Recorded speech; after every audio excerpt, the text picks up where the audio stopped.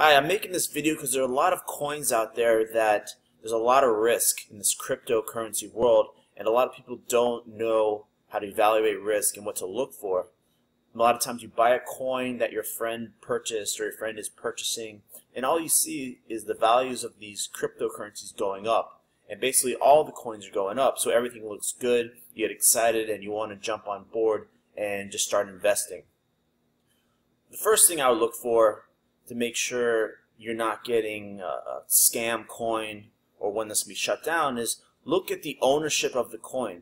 Do the founders own 50%, 80%, 20%? Find out what ownership they have. I mean, there could be 800 billion coins, and they might own 75% of those coins. So it's a very thin amount of coins that makes the price go up and down.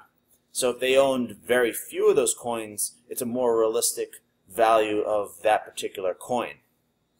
Also, you got to be careful about the fake news or just someone really pushing a certain coin, because if someone, for example, there's a coin called Power Coin, I think it's called, and there's a rumor that Elon Musk is getting involved with that coin, and that should make the coin go crazy. It should go up a lot.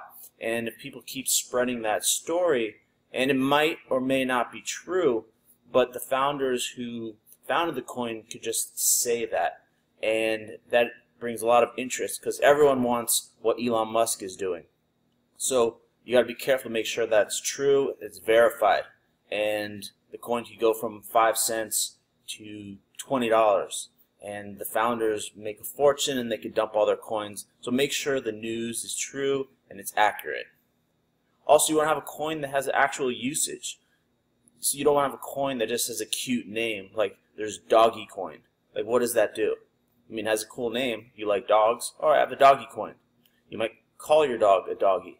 But if a coin doesn't do anything, like have certain payments or certain security or just help in some way, do something for society, you might not want to touch that coin either. Even if people purchase it that you know they're making money on the coin. Also, another thing with the coins is you'll see these coins spike in value. You got to be really careful because it seems like coins get pumped up in value, then they get sold off, and then other coins get pumped up in value and sold off. So just be careful not to just jump on something because it's going up, because you might be caught at the end. The last man standing, as soon as the music stops. Also, another big factor is a lot of the coins are based on Bitcoin price.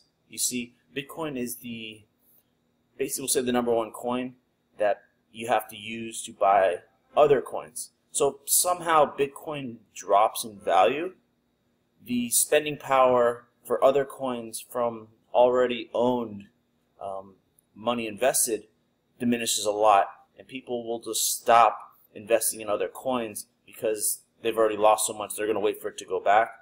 I mean, that's the same thing with any investment. You just have to be careful.